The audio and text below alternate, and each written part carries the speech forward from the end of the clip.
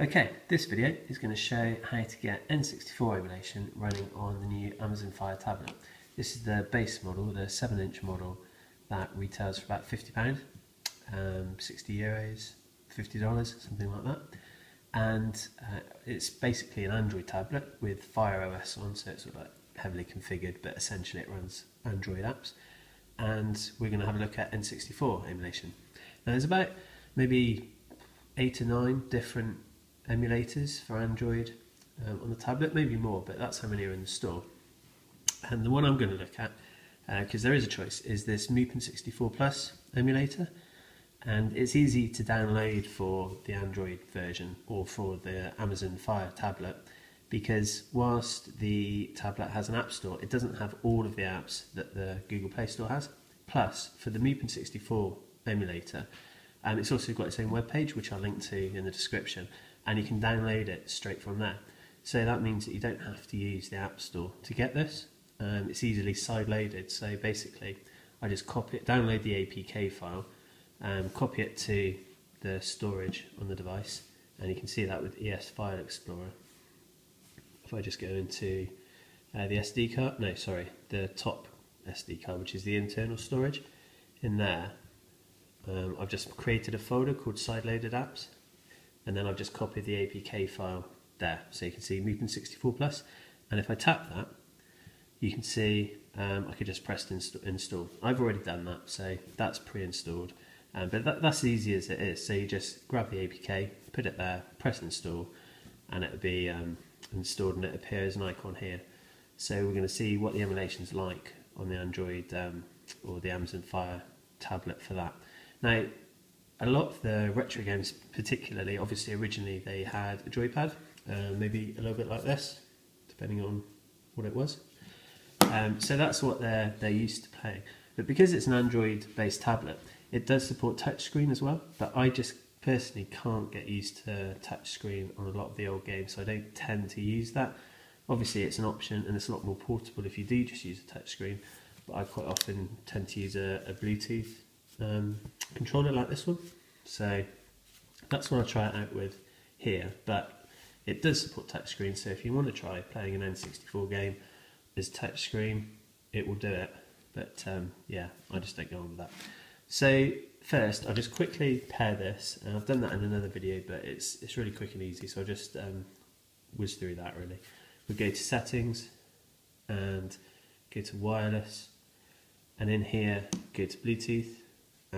Bluetooth, turn that, oh, that was on, so turn it on, and I'll pair, so I just turn this on first, and I put it in there.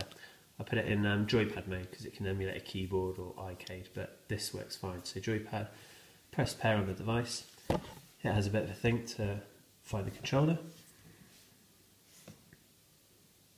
There we go, 8-bit Pro, press that.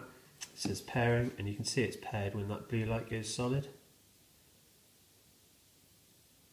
There, so that's paired, said connected, and that's all there is to it.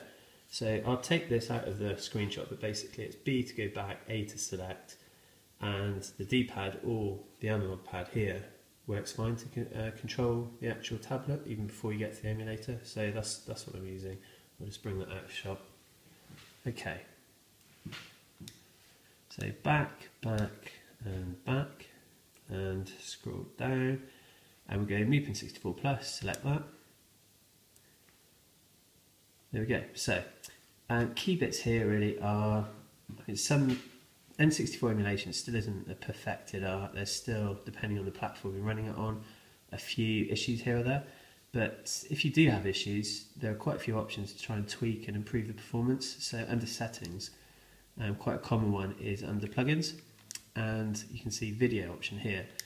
You can choose whether to use the Glez 2 Rice, Glez 2 N64, or this one, Glez to Glide 64, and that's just the video plugin that's it'll process the video slightly differently depending on which one you go for. This is often the default, this top one, but I've just changed mine briefly to the Glez 2 Rice. I haven't noticed a massive difference between particular ROMs, but it's worthwhile flipping between the two to see, or three, to see if you get different performance. And the other setting that I found is useful to take a look at is the audio, because sometimes you do get a bit of a stutter.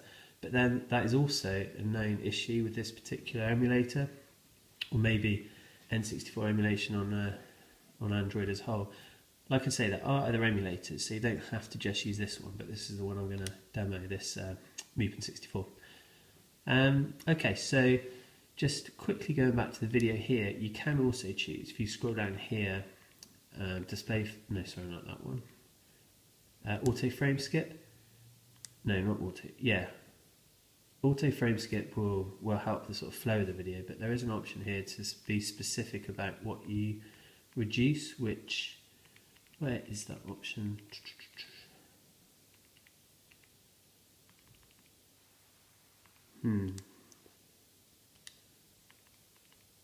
Maybe it's under plugins and is it audio? No, definitely not audio.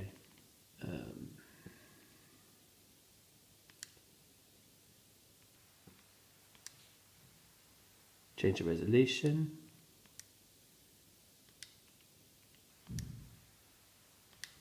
I've got display frame rate on just so you can see when the game does run, what sort of frame rate that's running at. It might be because I'm using a different video plugin. Anyway, there's various options for different graphical tweaks, so you can try and improve it if the experience isn't that good. But the key option here really is this one, input. So if I go into input, there's touchscreen at the top, and I've turned that off in a minute, so I could re-enable it, but this turns off the overlaid virtual pad, so that doesn't get in the way because I'm not using that. So that's the touchscreen option, which you could use, but I'm using the controller option. It's turned on. If I select that, you get a nice N64 emulated pad there. And then to map buttons, although it does a good job of auto-detecting what you've got, to map buttons I can just press, say I want to map this left D-pad, press that, and then it says, okay, press on the joypad. So on my joypad I just tap left and it logs it, and it's just the same for all of them. What do you want? Now this obviously isn't an ideal pad to emulate N64 games, because you can see that whilst I've got a D-pad which matches and I've got left and right, I haven't got a Z trigger, obviously there's no trigger, so instead I'll use L2 maybe. I've got a start button, so that's fine, I can use start, and I've got an analog button like this, so I could use that left one.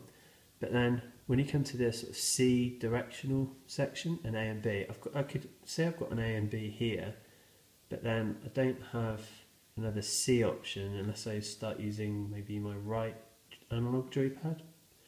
That might work. Let me try that. If I go right,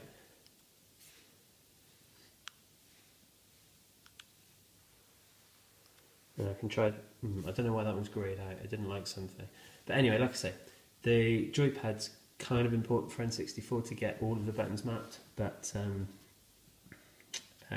this will do, because the vast majority of games, you tend to just need this analog button and A and B. But yeah, it's up to you which one to use. I'm just going to try and. If I do A again, get that out of the way, B, C up, left would be that, down would be that, and right would be that. Yeah, maybe that one will do it. So yeah, it might not be too bad, and like I say, I've got Z trigger just as one of these. Okay, to get out of that, you can actually save that profile, which you've done it by pressing this profile up here, but for whatever reason, when I press save, I haven't got the keyboard appearing, so that's a bit tricky, but it remembers it anyway. So if I go back, and we're back in that section, and then we can just choose a game. So if I go game selection, now you can browse to any old folder. So if I go back to where it was originally, it'll open in some folder a bit like this, but wherever you are, if you just go up, choose parent folder, and then go to MNT, which is I think short for mount, and choose SD card 2. That's the micro SD that you'll put in there. Or you could choose your inbuilt storage if that's where you put your ROMs, but I've put mine on the separate card, so that's SD card 2, ROMs folder, N64. Now I can just pick a game. So if we just look at the excuse me, the performance maybe on Banjo-Kazooie, we can just fire that up and see how the Android Fire handles that. So I've selected that, you can see now the name's there, and select play, and restart, and okay. Got the little FPS box at the bottom.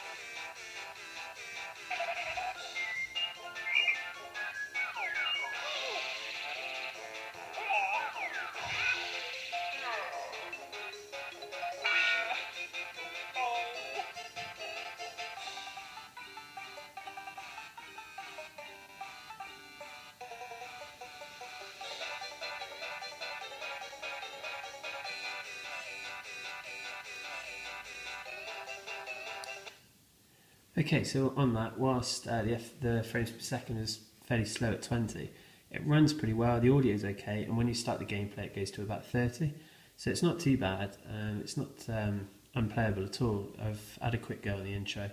I can't seem to skip the intro, so that's why I didn't show it there, it takes ages to get to.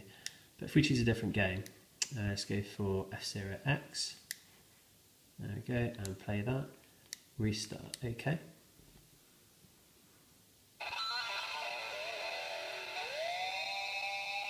So that's jumped straight to 60. You see a little bit of stutter of audio.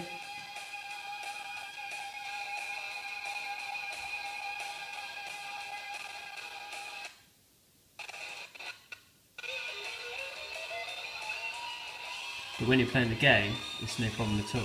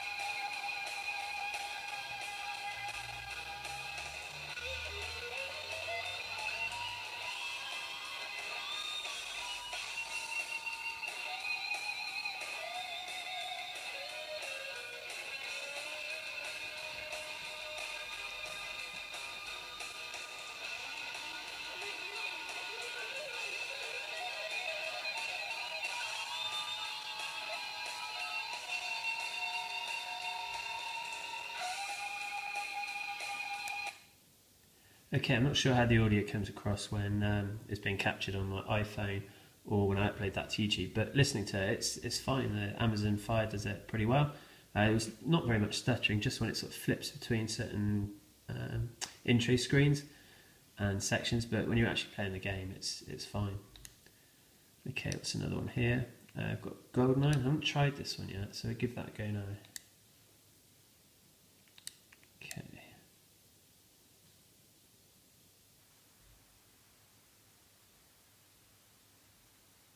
And again, this is with the Rice plugin.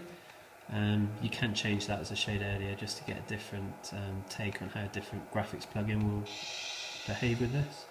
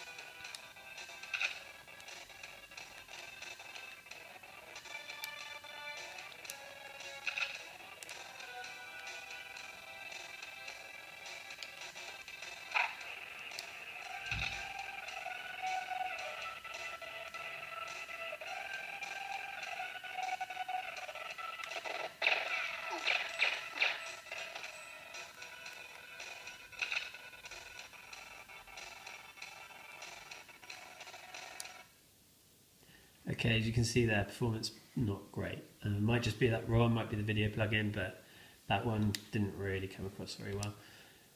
Okay, Mario Kart, give that one a quick go. I think this one performs pretty well. You might notice a brief audio stutter, but in-game it does seem okay, so we'll give that a quick go now.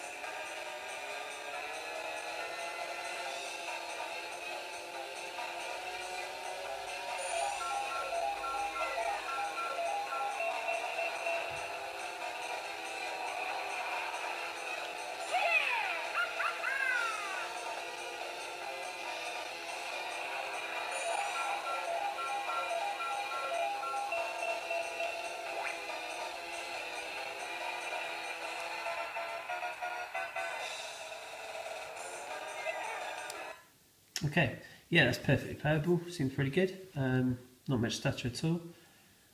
So I'd say that the emulator plays that really well. Okay, what we got next? Star Fox 64, just let the demo play on this one.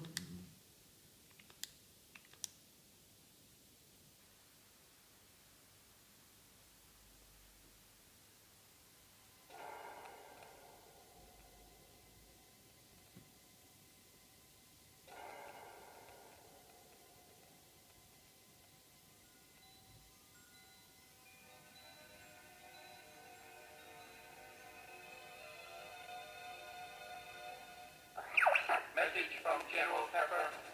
Priority 1. We need your help, Star Fox.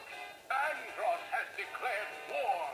He's invaded the Lilac system and is trying to take over Corneria. Our army alone can't do the job. Hurry, Star Fox.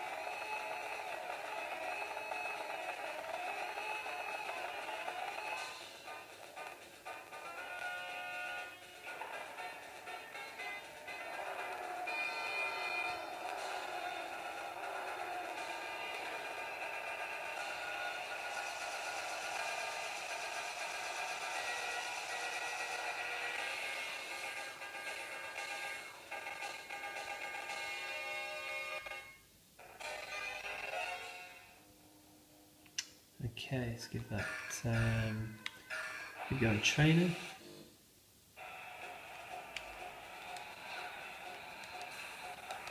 Welcome to training mode.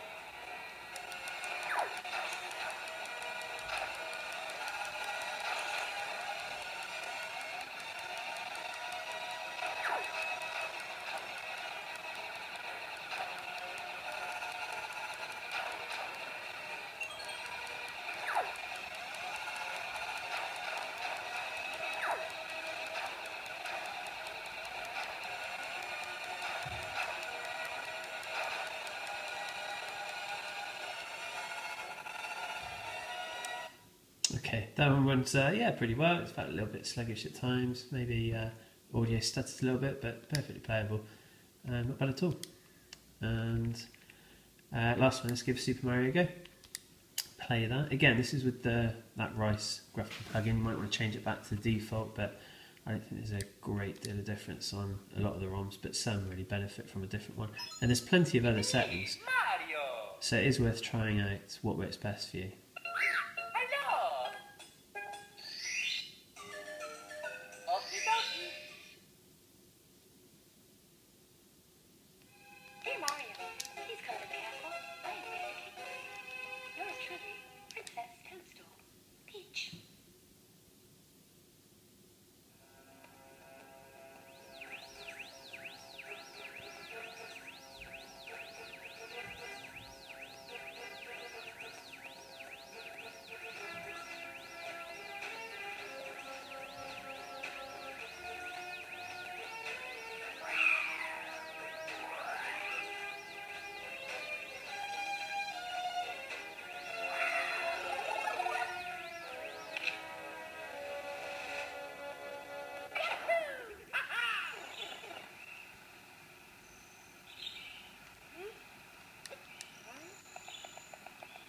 Okay, as you can see, although it's 30 frames per second, it's running pretty well there. It's quite happy with the Bluetooth controller, and it does interpret it pretty well, because if I just use the analog stick, you can see there, just slowly press that forward, Mario will just walk. But if I push it a bit further, then he just sort of kicks in with the run, so it's detected it quite well.